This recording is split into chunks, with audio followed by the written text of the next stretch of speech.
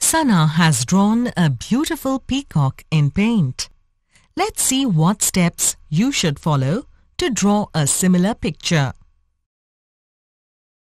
The first step here is to open Paint. To do that, click on Start, then on All Programs.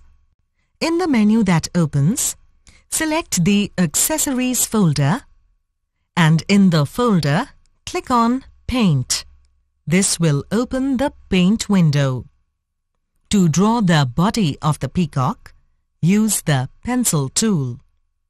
Click on the Pencil tool in the Tools group, and then click on Color 1 and choose blue as the color. Now, click the Size button and select the second option from the menu for the thickness of the pencil. Now, click and drag on the drawing area to draw the body of the peacock. Good, that's looking nice. Now, to draw the ground and shoots, use the Brushes tool as follows. Click the arrow under the Brushes tool and select the Oil Brush option. Now select a size for the brush by clicking on Size and choosing option 2. Then in the Colors group, click on Color 1 and choose brown as the color. Drag the mouse in the drawing area to draw the ground. Next, to draw the tiny shoots, select option 1 under Size. Remain with brown as the color and then drag the mouse in the drawing area. You can also choose green for the shoots. Now to draw the ovals and curves and the blue line inside the body of the peacock, we will use the Brushes tool again.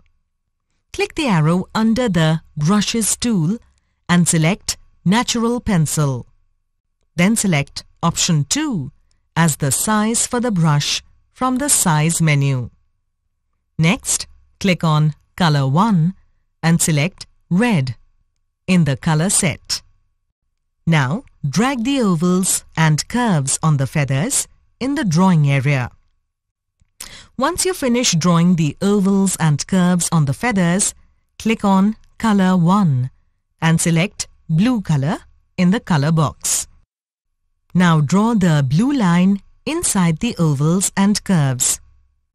Next, we have to draw the eyes, for which we will use the Curve tool. Click the Curve tool in the Shapes group. Then select a size for the thickness of the Curve tool by clicking Size and selecting option 1. Now click on Color 1 and select Black in the color box. Then go to the Shapes group. Click on the Outline button and then choose a line style in the menu. Finally, draw a line by bringing the mouse pointer onto the drawing board and dragging the mouse to get the curve of the eye from the line drawn. Children, you can also use the Pencil tool to draw the eye. Before we go further, let's answer this question.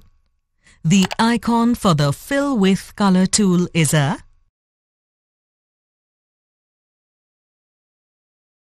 Oh no. Now to color the body and feathers, click on the Fill with Color tool in the Tools group. Then select Color 1 in the Color group and then select the colors needed one by one.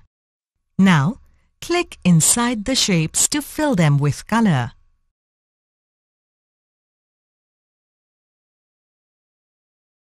To color the yellow portion, select the Brushes tool and then select the simple brush. Now click Color 1 and select yellow in the color set. Finally, click and drag to draw the outline in yellow and then use the mouse to fill the space in yellow.